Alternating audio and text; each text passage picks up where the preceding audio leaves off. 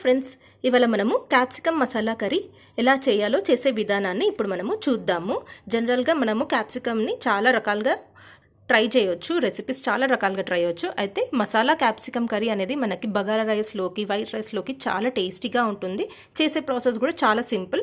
ఎలా చేయాలో మనము ఈరోజు తెలుసుకుందాం. క్యాప్సికమ్ మసాలా కర్రీకి 1/2 kg క్యాప్సికమ్ తీసుకోవాలి.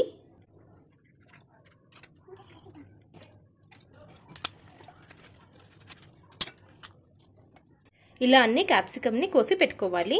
స్టవ్ ఆన్ చేసుకొని పాన్ పెట్టుకోవాలి. వేడయ్యాక ఇందులో 2 టేబుల్ స్పూన్ వేరుశనగలు వేసుకోవాలి. లైట్గా ఫ్రై చేసుకోవాలి. లైట్గా వేగాక ఇందులో 2 టేబుల్ స్పూన్ నువ్వులు వేసుకోవాలి.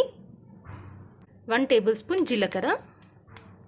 కొంచెం సేపు ఫ్రై చేసుకోవాలి. ఒక 2 మినిట్స్ అట్లా కంటిన్యూస్గా కలిపి ఫ్రై చేసుకోవాలి. 2 ఎండు కొబ్బరి ముక్కలు వేసుకోవాలి. ఇలా ఫ్రై అయ్యాక వీటిని చల్లారపెట్టుకోవాలి. స్టవ్ ఆఫ్ చేసి చల్లారపెట్టుకోవాలి. జార్ తీసుకోవాలి. అందులో మనము ఇందాక ఫ్రై చేసి పెట్టుకొని చల్లారపెట్టుకున్న పల్లీలు, నువ్వులని వేసుకొని గ్రైండ్ చేసుకోవాలి. ఇందులో ఒక ఆనియన్ని, పెద్ద ఆనియన్ని ఇలా ముక్కల్లాగా కోసుకొని అది కూడా వేసుకోవాలి. సగం కట్ట కొత్తిమీర మనము కోసి వేసుకోవాలి. 1 టేబుల్ స్పూన్ అల్లం ఎల్లిగడ్డ పేస్ట్ వేసుకోవాలి.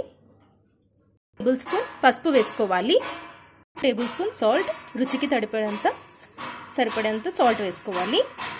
2 టేబుల్ స్పూన్ కారం వేసుకోవాలి. 1/2 కప్ వాటర్ పోసుకొని గ్రైండ్ చేసుకోవాలి. అంతా చింతపండుని నానబెట్టుకోవాలి. అది ఇప్పుడు గ్రైండ్ చేసిన పచ్చడిలోకి వేసుకోవాలి.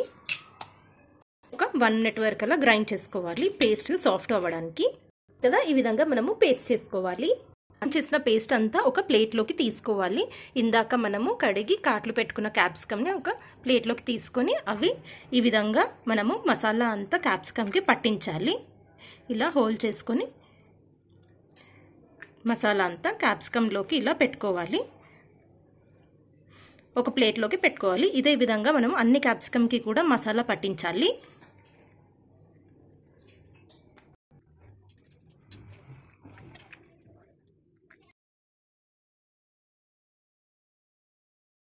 పాన్ పెట్టుకోవాలి. 2 టేబుల్ స్పూన్ ఆయిల్ వేసుకోవాలి. పాన్ వేడయ్యాక 2 టేబుల్ స్పూన్ ఆయిల్ వేసుకోవాలి. ఆయిల్ వేడయ్యాక అందులో 1/2 టేబుల్ స్పూన్ సాజీరా వేసుకోవాలి. చెక్క, లవంగాలు వేసుకోవాలి. పచ్చిమిర్చి వేసుకోవాలి. 2 పచ్చిమిర్చి కార్లు పెట్టుకొని సగానికి కోసి వేసుకోవాలి. కొంచెం కరివేపాకు వేసుకోవాలి. స్పూన్ పసుపు వేసుకోవాలి. మనము మసాలా పెట్టుకున్న క్యాప్సికమ్ వేసుకోవాలి. స్టవ్ సిమ్లో పెట్టుకొని అన్ని క్యాప్సికమ్స్ అన్ని ఇలా ఆయిల్లో వేసుకోవాలి. కలుపుకోవాలి. ఒక్కొక్కటి ఇలా మెల్లగా మరలేసుకోవాలి. మనకి ఆయిల్ అంతా క్యాప్సికమ్కి పట్టాలి. ఈ విధంగా మరలేసుకోవాలి. అన్నీ తిప్పుకొని ఒక 2 మినిట్స్ వరకు మూత పెట్టుకొని ఫ్రై చేసుకోవాలి. కలపాలి. మసాలా వేసుకోవాలి. మనం చేసి పెట్టుకున్న మసాలాని ఇప్పుడు వేసుకోవాలి.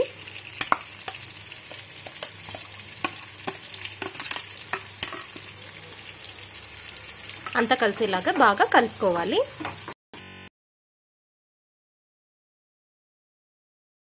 నీళ్ళు పోసుకోవాలి. ఇవి మనము పేస్ట్ గ్రైండ్ చేసుకున్నాక మిగులుతుంది కదా, అందులో వాటర్ పోసుకుంటే ఇలా మసాలా నీళ్ళు అవుతాయి.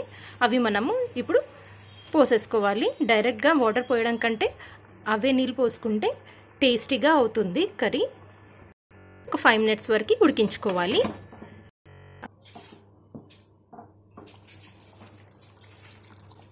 కూర బాగా ఉడికింది, చూసారు కదా. ఈ విధంగా మనకి నూనెంతా ఇలా పైకి తేలాలి. అప్పటి వరకు మనము ఉడికించుకోవాలి. బాగా కలుపుకొని స్టవ్ ఆఫ్ చేసుకోవాలి. Capsicum masala curry ready. Masala curry ready. మనము పైనుంచి ఇలా కొత్తిమీర వేసి సర్వ్ చేసుకోవచ్చు. చూసారు కదా ఎంత సింపుల్గా ఉందో. బగారా రైస్లోకి, వైట్ రైస్లోకి, చపాతీలోకి చాలా బాగుంటుంది. మీరు కూడా ఈ విధంగా ట్రై చేసి చూడండి. Masala capsicum curry. క్యాప్సికమ్ జనరల్గా తినని వాళ్ళకి ఇలా చేసి పెట్టండి, చాలా ఇష్టపడతారు.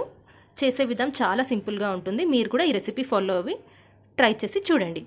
ఎలా ఉందో నాకు కమెంట్ సెక్షన్లో చెప్పండి. వీడియో నచ్చితే లైక్ చేసి, కమెంట్ చేసి, షేర్ చేయండి. మరిన్ని ఇంట్రెస్టింగ్ వీడియోస్ కోసం నా ఛానల్ సబ్స్క్రైబ్ చేసుకోండి.